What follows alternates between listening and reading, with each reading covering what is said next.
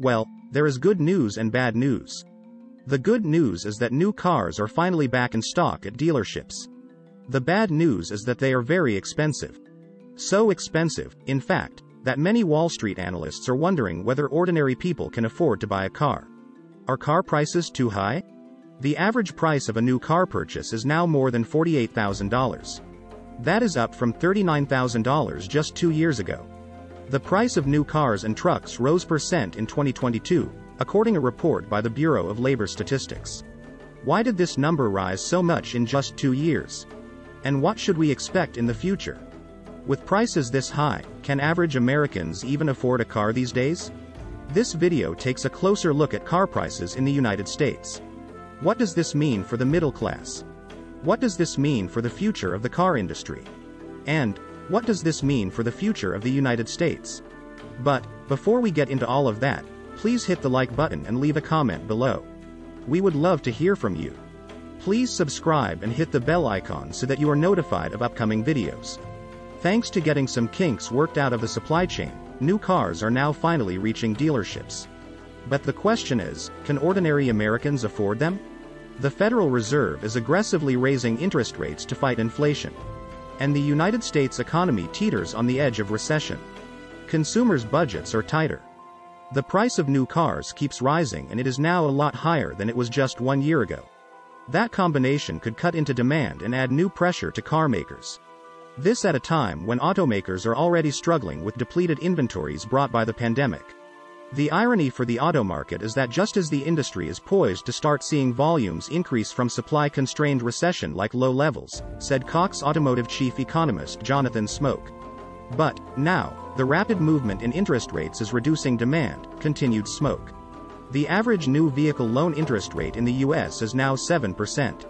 That rate is up 2 percentage points so far in 2022. The average loan interest rate for used cars is now 11%, which is also 2% higher than in January.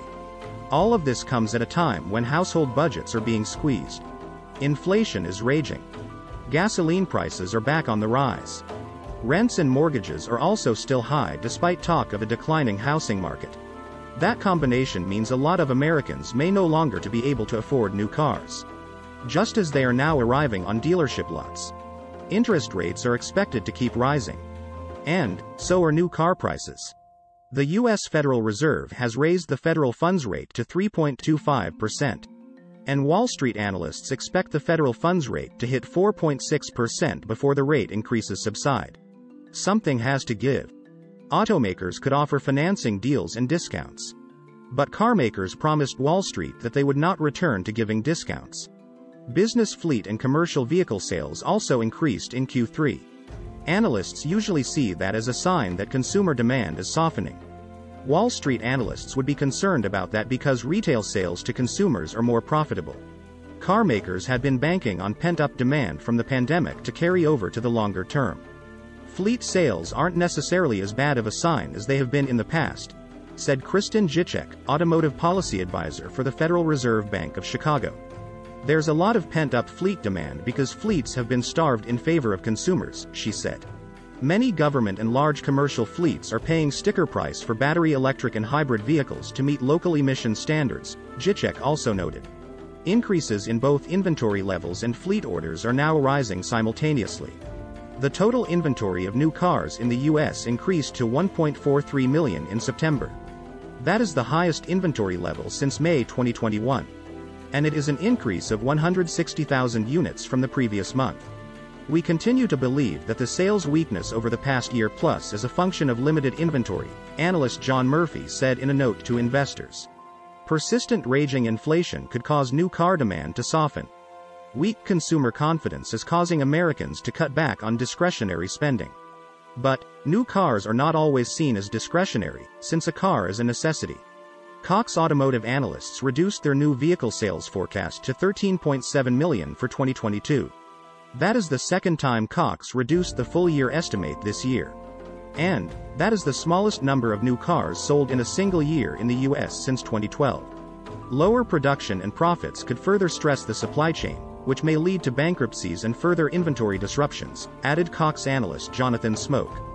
price increases on new cars are continuing to rise, but at a slower pace for now. Average purchase prices for new cars rose 6.3% in September, saw the average price of a new car in the U.S. rise 6.3% to $46,000. Overall, 2022 has seen new car prices rise at record levels of 17.5% and 14.5%. To make up for lower sales, automakers have been focusing on producing their most expensive vehicles, which are also their most profitable, Smoke added. That, combined with rising interest rates, is pushing more car shoppers to look at used vehicles, Smoke also noted. The average car loan amount for new vehicles in the U.S. hit a record of $41,347 in Q3. That figure was $40,602 in Q2 of this year, and it was $38,315 in Q3 of 2021. The average monthly car payment for new cars is now above $700 for Q3.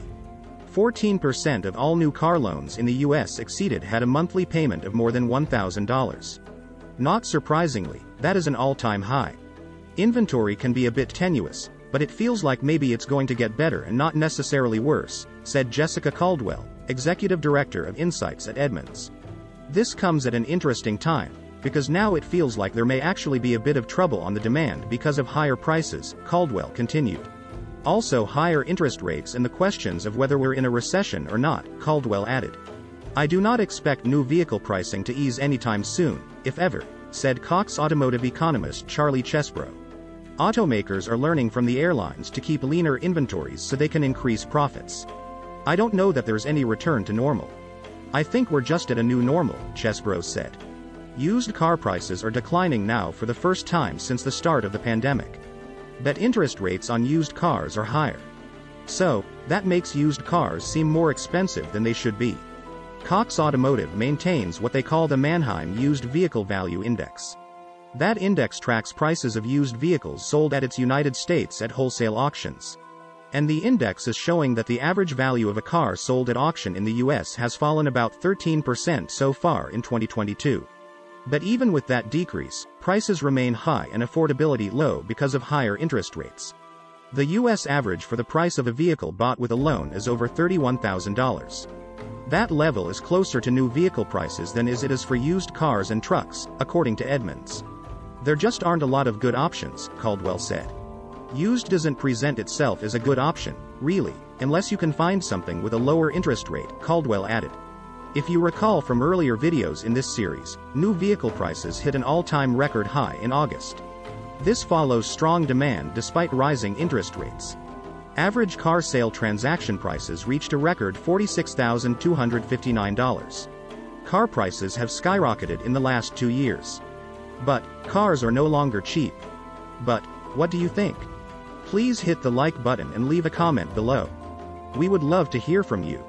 Please subscribe and hit the bell icon so that you are notified of upcoming videos. Please share this video on social media. Thank you for watching.